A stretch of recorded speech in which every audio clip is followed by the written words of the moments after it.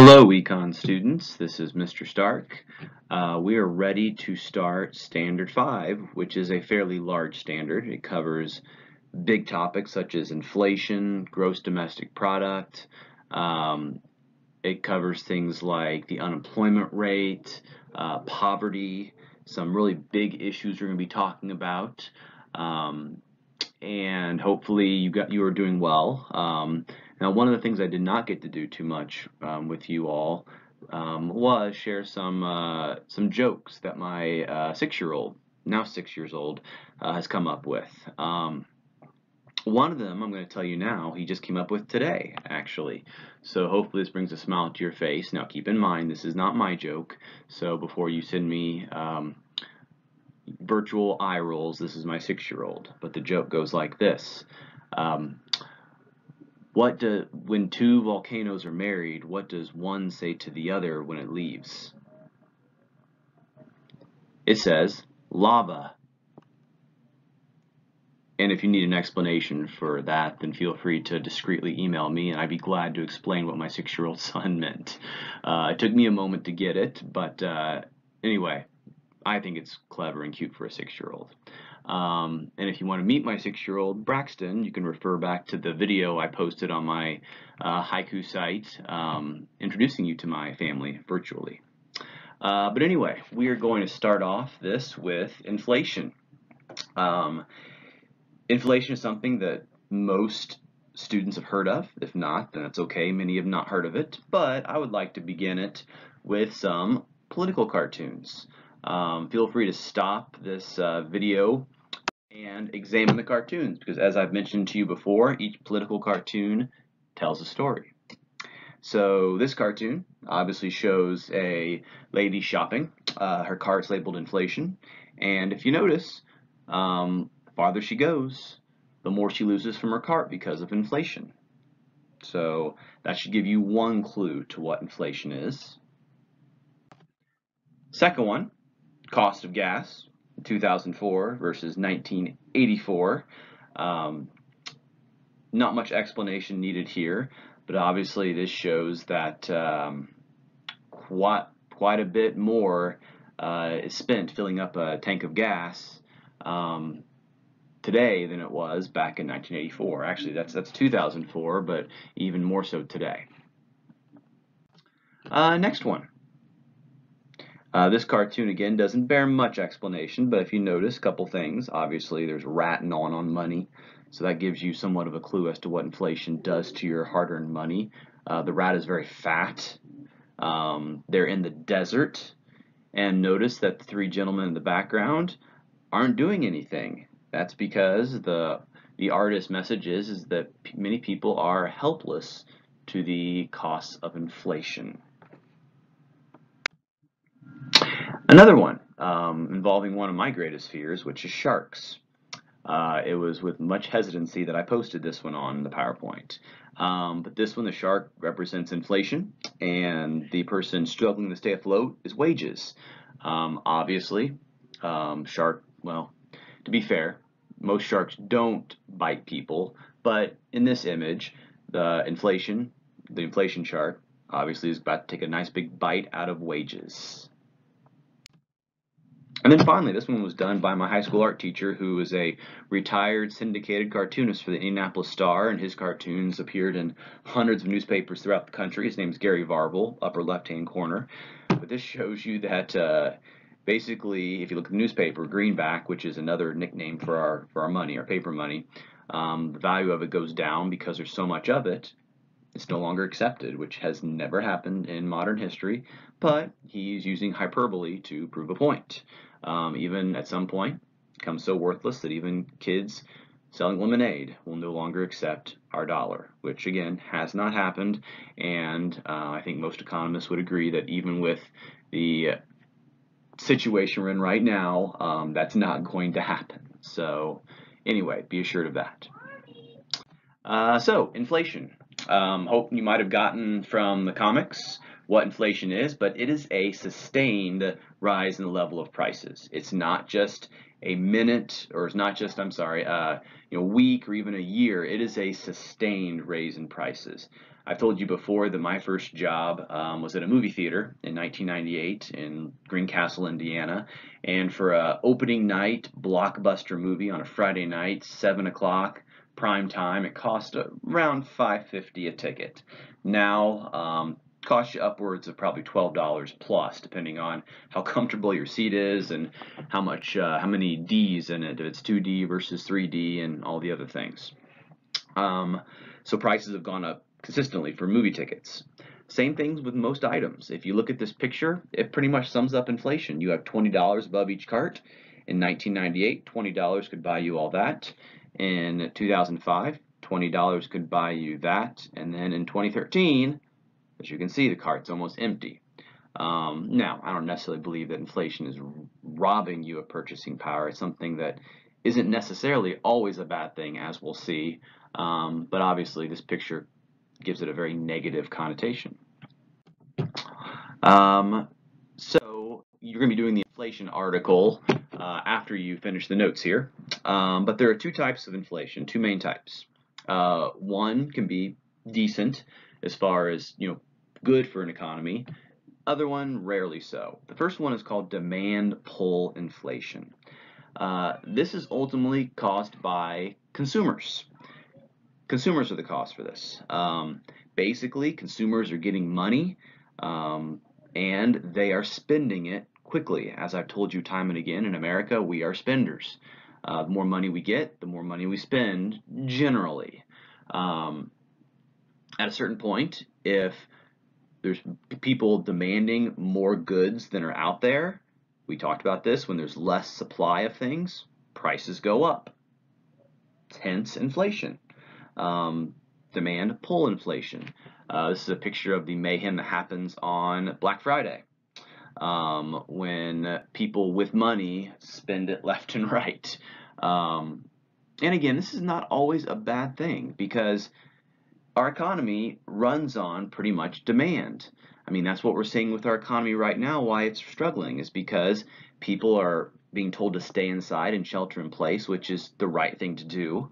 But people are not demanding things from a lot of businesses they normally would, like restaurants and tourism and different what's considered non-essential businesses, which is causing the downturn in our economy. So if people do have demand or are demanding things, that means money is flowing through the economy. It could mean that people have money, and if people have money, that generally means they have an income, they have a job. So demand pull inflation, I think the average inflation in the United States is between 1% and 2% a year. That could be a healthy amount. It means people have money and are spending it. The second type is called cost push inflation, and this is rarely a good phenomenon. This is caused by some sort of price shock, where something occurs in the world that causes a much used resource to spike in prices. We talked about the 1973 oil crisis, where because we were siding with Israel in one of their wars with their Arab neighbors, OPEC, the group of countries mostly in the Middle East that control about half the world's oil, they cut off oil to us, so oil prices spiked. Well, if you can imagine, our world, even with all the alternative energy sources, still runs on oil. Much more so back then, and so everything that needed oil, from cars to farm machinery, therefore farm produce, to all other things, including military spending, went up. Prices spiked, and that caused cost push inflation, and that can cause, as we're going to see in the next slide, what's called a wage price spiral, which I'll go ahead and show it to you now. This is the wage price spiral. This from the 1970s. So if you look here, some sort of event that causes the price to skyrocket for a much used good. I mean, if you want to put, instead of oil, you can put something like plastic, because plastic's used in so much. And therefore, all the producers that use oil in their products, which is a lot, they have to raise their prices because it's more expensive to make their products, hence more expensive for consumers to buy it. Well, in order to pay for that, they raise prices. Therefore, consumers need more money to buy these goods. They go to their employers and ask for a raise. enough people ask for it and enough, collective bargaining strikes being threatened through unions, they get their raise. Well, that means that producers have to raise their prices even more to make up for the money they're spending extra on their employees' salaries. So, and it just goes around from there until the price from the good that started it all, in this case oil, goes down, which when the war ended in 1973, the crisis was over.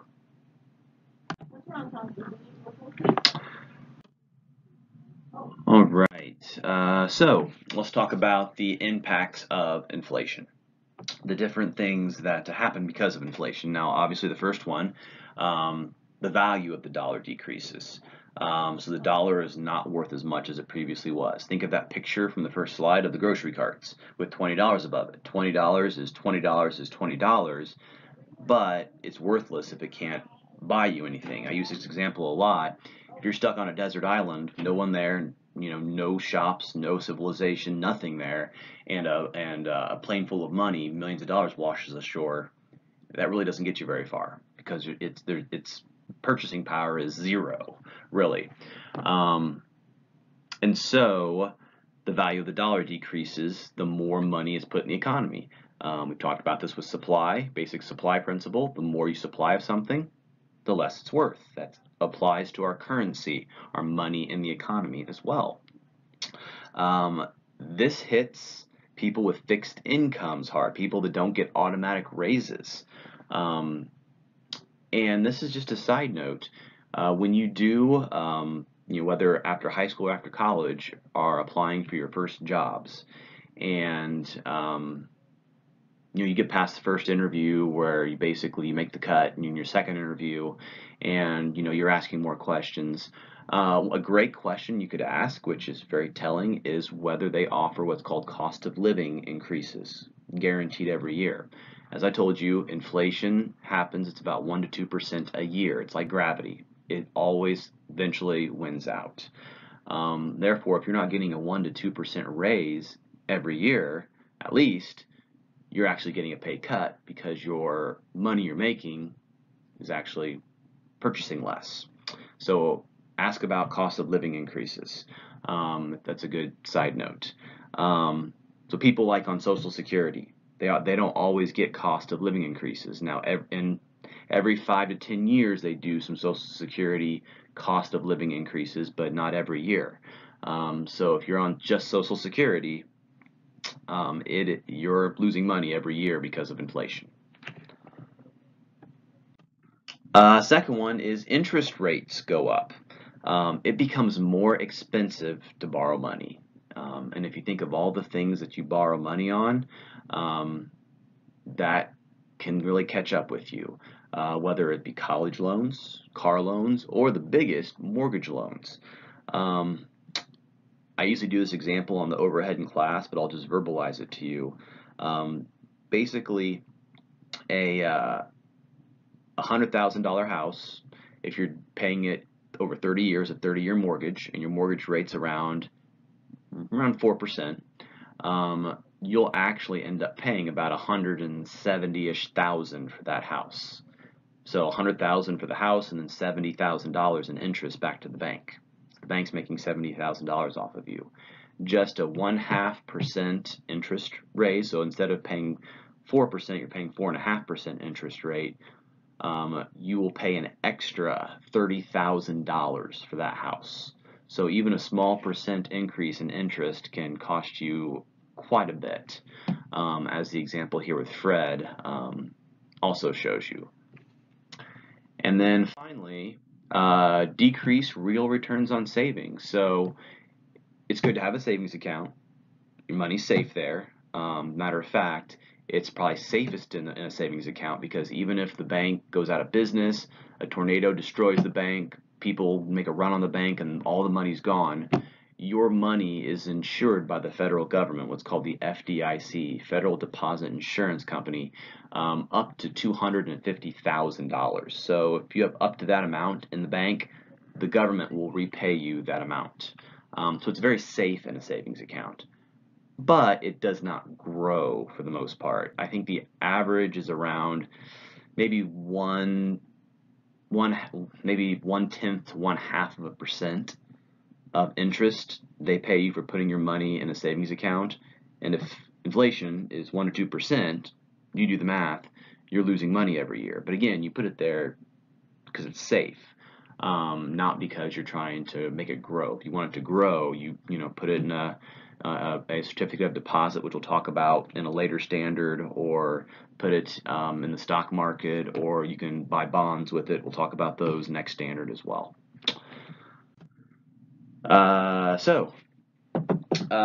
Given what you just learned about inflation, one of the things that we typically enjoy doing at the end of this class is what movies, when adjusted for inflation, actually earned the most money. For example, when movies first started coming out in the early 20th century, it cost like 10 cents for a ticket. It's not fair to compare those movies to today where it's $12 a ticket. So when you adjust for inflation, which movies made the most money, so sold the most tickets? And I'll give you a hint. Most ones we think about are not on there. Endgame is not quite there yet. Avatar is not in the top 10. Most of the Marvel movies are in the top 50, but they have not cracked the top 10 yet. So if you want to stop and try to guess, you can, but I will ruin the fun for you here in a moment.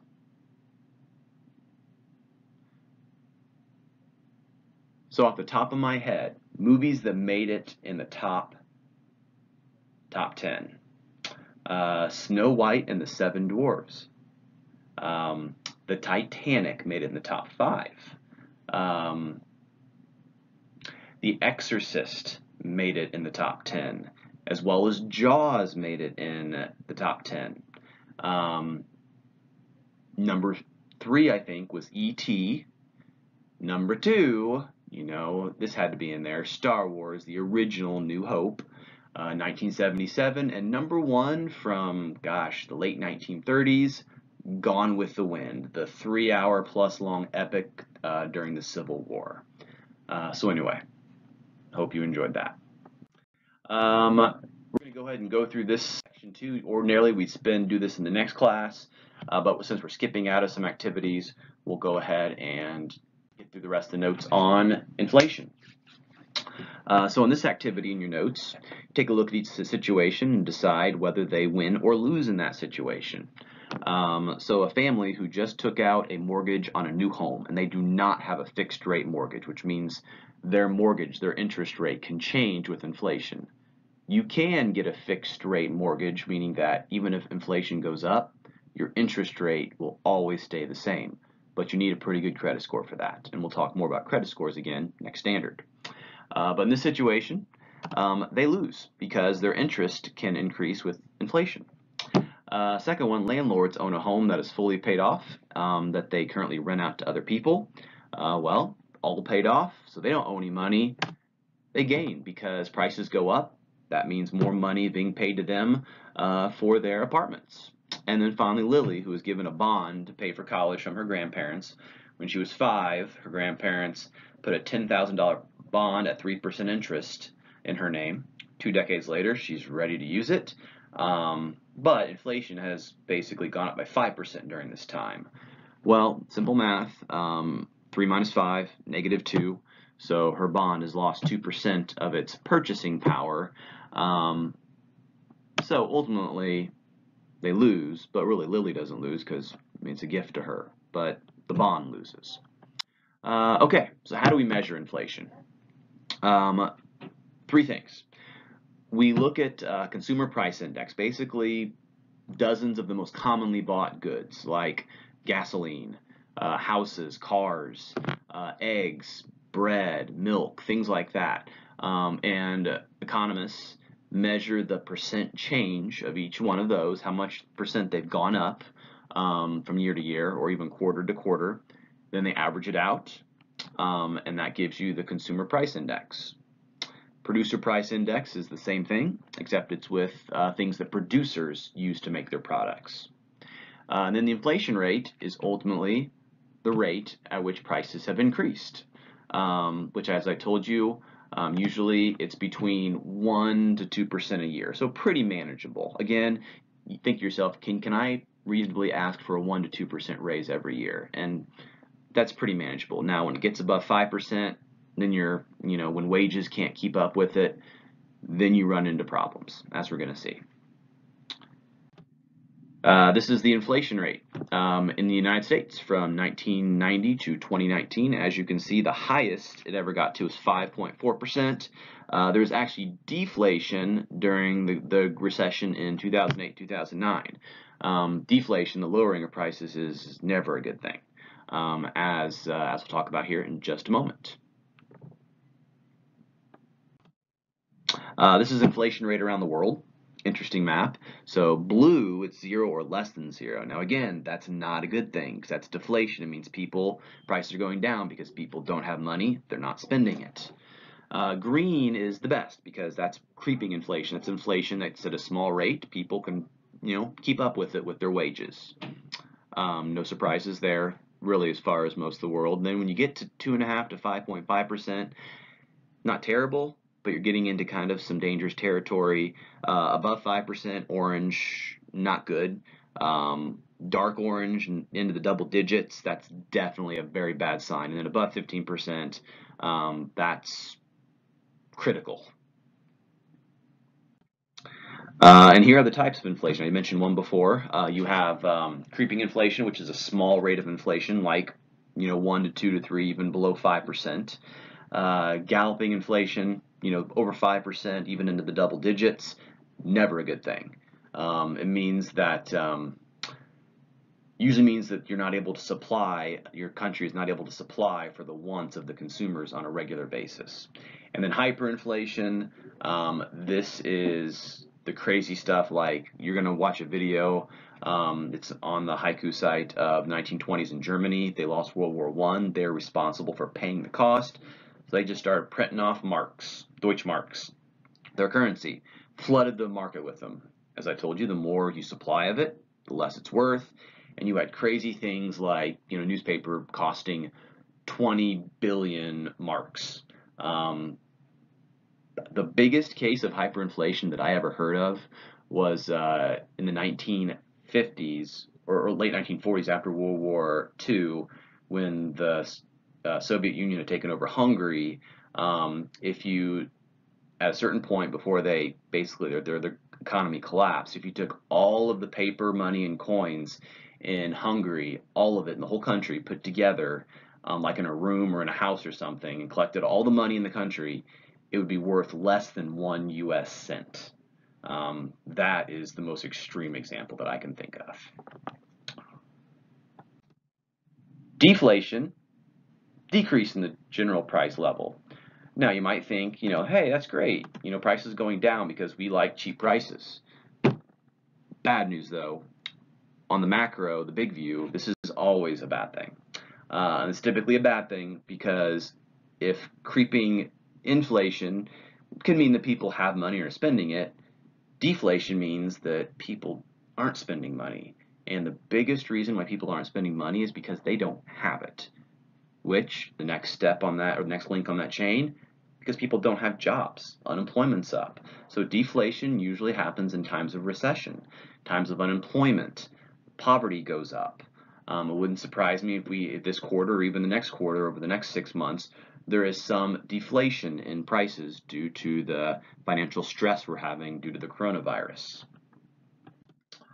This is called the deflationary spiral. So if deflation happens long enough, hard enough, it can be sort of the death spiral for an economy. So if you follow my cursor here, demand goes down. People aren't buying things because they don't have money. Well, producers have to lower their prices. Most shop owners, most producers are in debt to banks or investors, so they can't pay back their debt. So they have to close their doors. They have to go into bankruptcy, which means all of the employees that work for them lose their jobs, which gives them less money, which means they have less demand. And then the cycle just keeps on going and going and going. Now remember, even times of depression, which we haven't had since the 1930s, Deflation was only for a few years, but that still was a pretty bad time in our economy. Um, the last recession we had in 2008, don't really know if what we're in now is going to be called a recession. They're arguing about whether it's a recession or not right now. But 2008, we only really had deflation for, maybe 6 months. So it didn't last that long. And if you look here, this gives you the deflation rate all the way from 1915 all the way up to the Great Recession of 2008. As you can see, a lot of inflation, huge inflation during World War I, lots of money being pumped into the economy in order to pay for military hardware, followed by the Great Depression, or actually kind of a short mini recession after World War I. Then came the Roaring '20s, then came the Great Depression, some years of deflation, and then some modest recovery from the New Deal programs, but the real recovery came when World War II happened in this era. So we began pumping money into the economy to create bombs and bullets and tanks and things like that. And then really there was a short trail off after World War II when we started downsizing our military, the main spender at the time. But then things kicked back up again because this whole period is known as the Cold War, when our military spending was the big engine of economic growth at the time. And then starting in the 1990s, inflation kind of leveled off. We've had pretty moderate, 3% or lower for the most part, inflation since then. And that's it. Go ahead and make sure you watch the short video on hyperinflation in Germany, and read the article on the PDF, and fill out the Google form. I will talk to you guys next time about gross domestic product. I hope you're staying well, staying healthy, and again, I miss all of you.